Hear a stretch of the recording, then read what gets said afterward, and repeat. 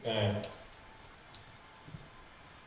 So we're going to, I really wanted to give a slightly different talk than the one that I typically give, and more focused on public understanding and give you an idea of sort of systems thinking at a big picture level, and then share some organizational style models.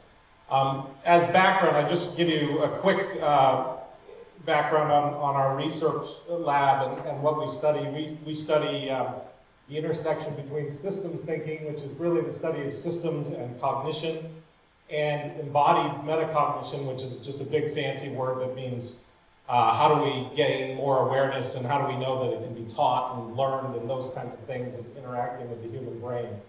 And as a result of those two sort of intersected studies, we have sort of three focus areas. We do research into theory and practice, and then we're also very interested in sort of media lab style technology and tools development, so developing sort of rich and robust tools to use for systems thinkers.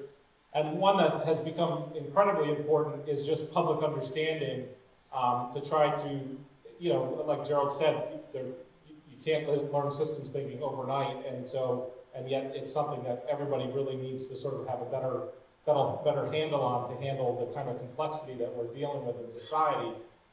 But we need to simplify some of these complex theories without any loss of fidelity to the theory and that type of thing. And then I'll tell you, in my work in this field, I'm consistently asked one question, and it's a pretty simple question. It's, what is systems thinking?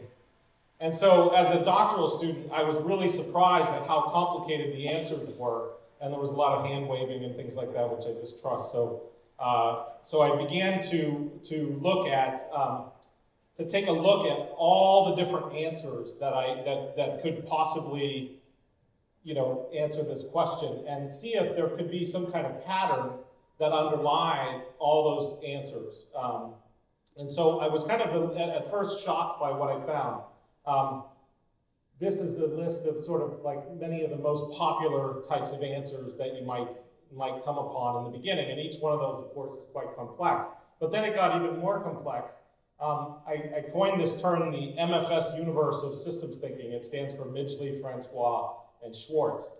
And Midgley being the guy that you just heard. So who's really kind of the comprehensive, you know, historian of the field and practitioner and that type of thing. So, you know, these 4 volumes have 97 papers in them, each on a very, very complex set of theory. And then Schwartz's 1,000-node map, it's just a node map. It doesn't have a whole lot of information behind it, but each one of those thousands of nodes is either a whole discipline or a subfield or a big concept or a theory. And then, of course, the encyclopedic version of that is 3,800 entries, each one of which you could spend, you know, a pretty long time learning. So I'm thinking, wow, that is a lot of stuff to try to figure out. And it would take a lifetime to become an expert in just 1 or 2 or 3 of these things, never mind, you know, trying to find a way to master all of them. But it does give us a nice lit review. And for people like myself and Gerald and others who you know, enjoy this stuff, you know, these are great things to have fun with, and it's important to explore each and every one of them. And we can look at what are some of the specialized applications, and we can look at what's hot and trending as a discipline, and we can look at what's sort of remained static over time, or what theories and practices have gone mostly cold, or which ones have gone cold but were incredibly influential to other theories being spawned or other practices being spawned. But all of this has to be in contrast to this jungle of theories, has to be kind of in contrast to something much more simple. So I went to careerbuilder.com and I typed in systems thinking, and you know, 73 jobs in the last 30 days have systems thinking as a requirement of the job. And these are jobs from CEOs to, you know, mid-level people to low-level people. They're all over the map. They're, you know, every kind of job you could possibly imagine. And of course, that's just one site. And so the question is, in practice, what does it mean to be a systems thinker? I mean, does it mean that you have to master those 3,800 entries and the thousands of nodes and 97 different big sort of practices? it clearly doesn't mean that when we talk about what is it that we want in society democratically for people to be able to be systems thinkers. So, of course, I was really kind of interested in this. And so a decade ago, somewhat tongue-in-cheek and definitely completely anecdotally, I put together this Stages of Understanding Systems Thinking, mostly for an American audience, because it does differ internationally. And it kind of caught on, and it does sound like coffee being made, doesn't it? It sounds like we're inside the coffee machine. So I think it caught on because I think it reflects some of the frustrations that newcomers have when they kind of try to come to systems thinking and they see this absolute jungle of things. And so I'll just take you through it real quick. I mean, the first stage I call the honeymoon stage, and most people come to systems thinking because their current models aren't working. They're dealing with something more complex than their models are allowing for. And so they're looking for something new, and they hear about it, and at this stage it offers hope. And it also tends to offer a lot of jargon. And they fall in love, and sometimes they sort of drink the Kool-Aid and buy into all kinds of very quickly stated things like false prophets, I call them, like everything is connected, which it's not, and this is not about reductionism, it's about holism, which is an absurdity. Or any of the other sort of commonplace things you might hear. But at this point, they're either smitten with it and kind of drink the Kool-Aid and move on, discontinue any further study, or it gives them a language a little bit to talk about it and to try to dig deeper. So then they go to, when they're exposed to, typically in the United States, a very specialized type of systems thinking called system dynamics. And it's a technical approach that was developed by engineers at MIT in the 1950s and popularized by Peter Senge in the 1980s with The Fifth Discipline and lots of other books. And so it's very much out there, and it's very much what people run into. And it really took a lot of engineering principles and applied them to sort of human organizations and things like that. And to be brief, many newcomers, systems dynamics is an incredibly powerful tool, like a hammer is. But to some extent, when you're exposed to it, sometimes you start to see every problem as a nail. And so in the next stage, if you go dig a little deeper, I call it the uncomfortable ignorance stage. And it's brought on by wondering whether or not there's anything more than feedback loops and stocks and flows, which is what system dynamics kind of heads into. And you can sort of see the geometry of it getting thicker and stuff like that. So this search then leads them to this jungle of methodological pluralism, where they get to see all kinds of stuff. And of course, it's all very confusing.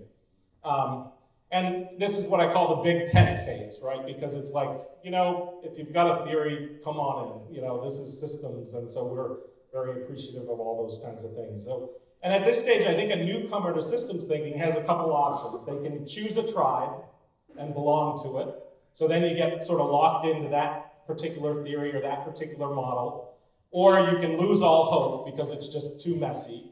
Or worse, you can become a paid systems theorist, which is the worst of all possibilities. So and I'll tell you that this 10 years ago, and still to a large part today, this is sort of the contemporary state of the field. And I, as a doctoral student, was really unhappy with this. It just bugged me that I couldn't really get at the root of it or the core. So I spent quite a bit of time. The reason it bugged me, the problem with it, is because this complicated sort of morass of big tent pluralism is describing examples of systems thinking. And to answer that that's what systems thinking is a little bit like answering the biologist question, what is life, by listing a bunch of plants and animals, right? It's not really an answer. It's a lot of examples, and you can kind of go, okay, I'm starting to get a hang of it, but it doesn't really, in my estimation, sort of say, what is life fundamentally? What's it all about? What does it require? That type of thing. And so it brings you to, over the past decade, I've sort of developed what I call systems thinking version 2.0, as being a name for this emerging sort of new kind of thinking, which is, yeah, there's all these incredible methods, but what is the pattern of connection that crosses all of them, right? And that's a systems thinking approach to systems thinking in a way. And so I call this the get meta stage, because you're kind of being meta level, you're sort of being a systems thinker about systems thinking. And what we've discovered is that there are very simple patterns that underlie systems thinking. And we give them names, DMCL and DSRP. But we've also discovered something pretty surprising that we didn't expect, and that is that while those patterns are really, really simple to understand, there's a mindset or a paradigmatic mindset that we have from traditional types of thinking that makes it really difficult, even if you sort of understand those things, those models, it makes it really difficult to deeply understand them. And so we really have dealt with this mindset a lot. If I had to summarize and boil down into a Boolean cube what systems thinking is all about or what its purpose is, I think this statement captures it better than any other that I've found. And it really fundamentally is about that most of the problems that we experience in every sector and every discipline have a lot to do with our ways of thinking being out of alignment with the ways that systems and nature and the universe work. So one of those ways is called complex adaptive systems. And whether you like it or not, all systems thinking is a complex adaptive system. Now, that doesn't mean that every system that you will be interested in and study is a complex adaptive system. But systems thinking as a cognitive thing is a very adaptive and complex system. Also, all humans and all organizations are complex adaptive systems. So if you're dealing with those kinds of things, then you really deeply have to understand this notion. Now, for about 2,500 years of sort of intellectual pursuit, we've thought that underlying complexity, if we saw something that was complex and robust and adaptive, that would probably mean that there were layers and layers and layers of complicated subsystems underneath. And so let me give you an example of what I mean by complicated versus complex. So if I kick a rock 3 times, right? Each time I kick the rock, it pretty much does what a rock does when you kick it, right? It follows sort of the laws of physics, and it does the first, second, and third time the same thing. But if I kick a dog 3 times, and you shouldn't kick dogs, but if you did it in a thought experiment, you know, the first time maybe it would run away a little bit, and the second time it might growl, and the third time it bites. So it's adapting, right? And that's really kind of what defines a complex adaptive keyword system, is that it changes its behavior. It doesn't just do the same thing every time, it sort of changes. And so what we now know is that underlying these complex systems, which are like human organizations and anything sort of organic and wet and those kinds of things, are actually simple rules, not complicated subsystems, but simplicity. So let me give you a quick example. Take a look at these flocking behavior of what amounts to millions of starlings, and look at how quickly millions of starlings go from going left to going right. It happens in an instant, right? It's pretty absolutely amazing, really.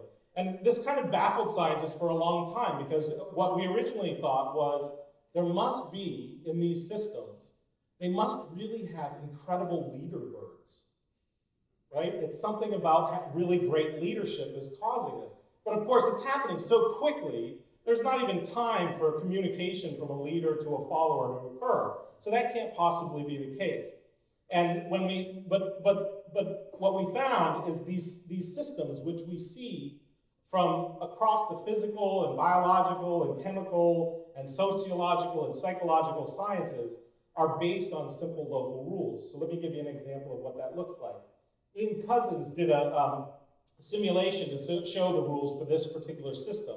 And what these birds are doing is maintaining a distance of X locally to their neighbors. And then they're co-adjusting directionality locally to their nearest neighbors. And then the third rule is they avoid predators.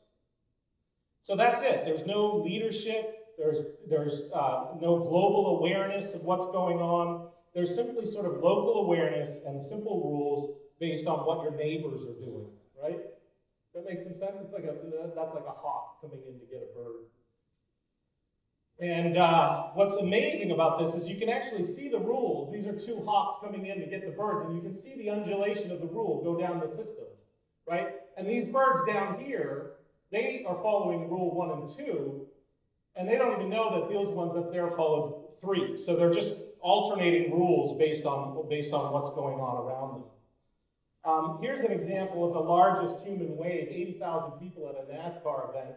And again, we call these things superorganisms. They're because you have a bunch of single organisms that are actually acting as if they're one organism, right? And this is a very simple rule, right? Just do whatever the person to your left does. If they stand up, stand up. If they sit down, sit down.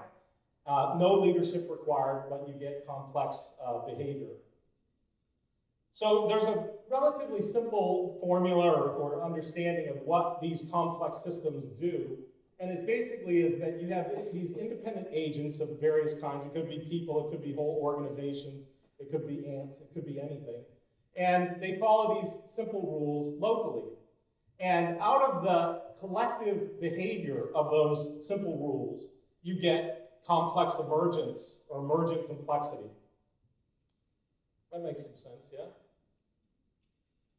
So I want to talk today a little bit. Laura's going to share more about sort of simple rules of systems thinking, which I talk on a lot for individuals. But I'd like to focus, because I know a lot of people are from SEPA and things like that, and you deal with a lot of organizational type things.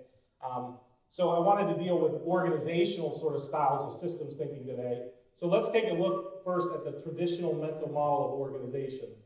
In general, our mental model is that we plan, right? We get put together a plan, and then once we kind of come up with a plan, sometimes they're way farther ahead than it's really feasible, but we've shortened that. We like to command hierarchically. We love org charts, right? So we create a little org chart that says this is how people are organized. Of course they're not, but we like them. And then we like that sort of structure so much that we turn it on its side and then use it for process control, so command and control behavior. And then, of course, we need somebody to implement, so we sort of a lot of times take human juice, and that fuels whatever it is that we need to do. And for the most part, this is relatively good because it makes us feel like we're in control. And when we get upset with the process is when we get the results oftentimes, because we don't get the results that we want. And so the results are the things that cause us to start going looking for new mental models because it didn't work. So we need to transition, I think, from sort of the traditional mental model of organizations to a more complex and adaptive system of organization. And what does that look like? So my particular research focuses on two different theories of systems thinking. One is sort of an individual level scale systems thinking, what's happening with individuals. And then the other is what happens when you get those individuals into organizations together. And with the help of Laura and translational research, you don't have to understand the sort of theoretical structures behind it, but we just give them sort of nicknames like BMCL and DSRP. And let me just show you what that looks like. So how do you get, for example, from individual systems thinking to organizational systems thinking? In a nutshell, what these theories describe are that there are four patterns of thinking, or systemic thought, which Gerald kind of hit on a little bit. Distinctions, I call them distinctions, he calls them boundaries, same thing basically. Relationships, perspectives, and systems. And we use these patterns to structure thought and to have systemic thought. And Laura's going to talk a little bit more about this later, so I'm not going to hit on it too much. But the constant adaptation of all these mental models is called learning, right? If we have a mental model and we change the mental model, that's fundamentally what learning looks like. And learning is critical because when we can learn both as an individual, but also as an organization if we share the learning or share the mental model building together. So you can have organizational learning or individual learning. And an organization of any kind, and this is kind of incredibly important, is a function of shared mental models, which is what we typically call culture. So that's a really important idea, that culture is really not a mystical thing. It's the sharing of mental models. And so we want to share those mental models and adapt them through learning. That what you can see is that DSRP kind of drives learning, and learning drives culture, and then the two models that are most important to share in an organization, although there could be hundreds or thousands of mental models being shared, are the vision and the mission. And what a vision is your kind of goal state of the organization. And what a mission is the simple rules, right? Like the birds have the simple rules. The mission is a simple rule set. So moving from what DSRP and VMCL gets us is away from sort of a traditional model of organizational design. But if we're not really aware of that traditional model, then it'll come back to haunt us no matter how many methods we learn. And we've seen that time and time again. So here's an example of somebody doing systems thinking. This is a real world example, so you can kind of ground it. They spent millions on this particular example. The CIA and the Pentagon spent, it's a multi-million-dollar map. It's a system dynamics map. It was developed to fight the war in Afghanistan. Okay? So it's a systems-based map, but it was done in a paradigm that was very traditionally command and control. And this is what the generals who were responsible for implementing this map said about it.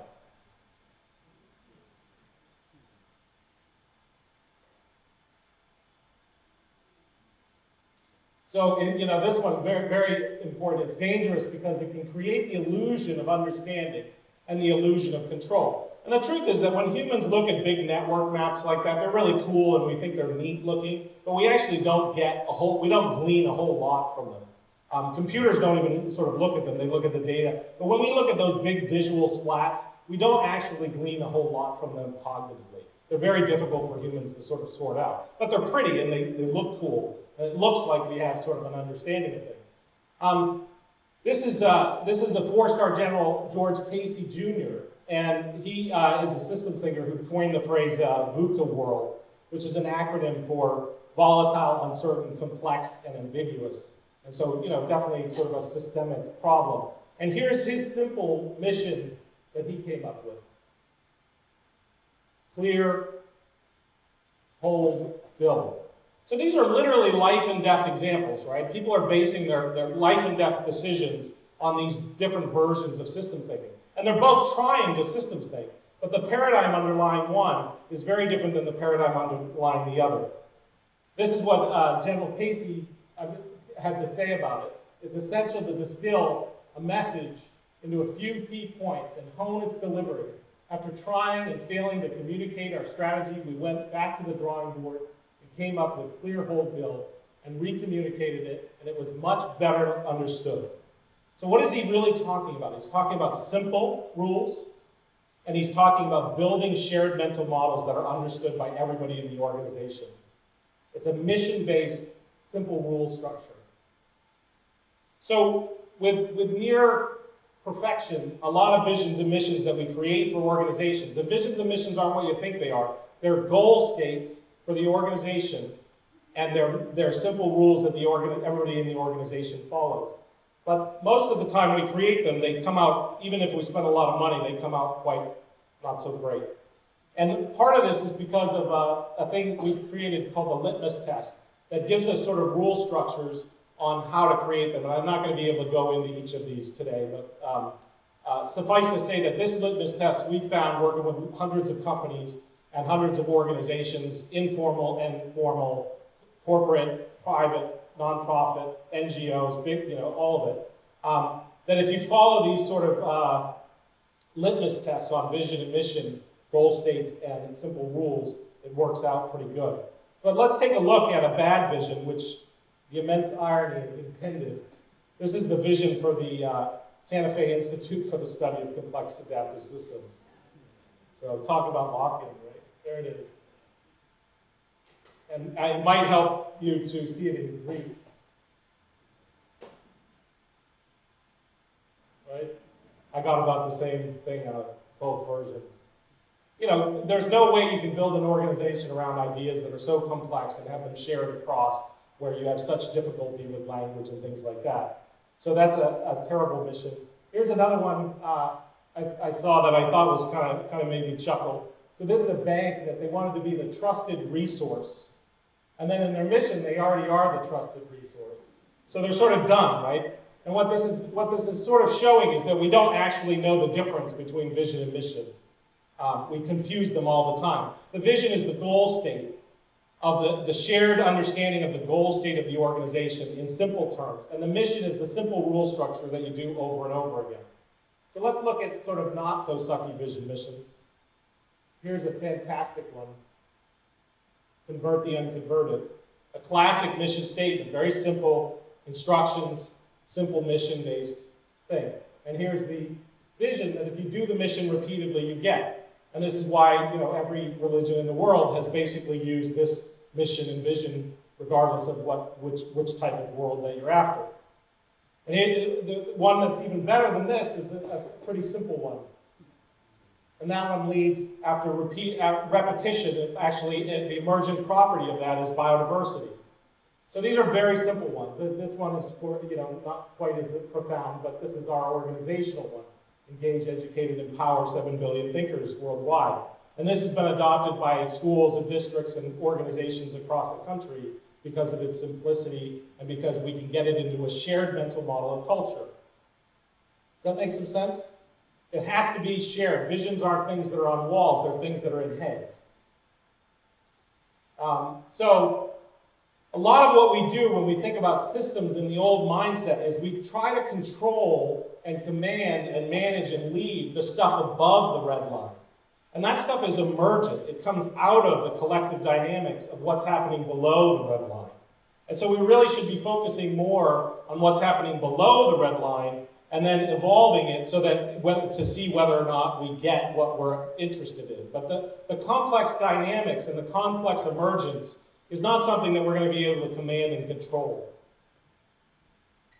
So that's just kind of a wrap-up of sort of VMCL and DSRP being at the root of, I think, an emerging modern synthesis that kind of helps us to have language that even though you might be focused on system dynamics, and even though you might be focused, you're going to hear about really cool things that are being done in transportation systems or things that are being done in school systems, which could be very, very different, and they might be using very, very different methods.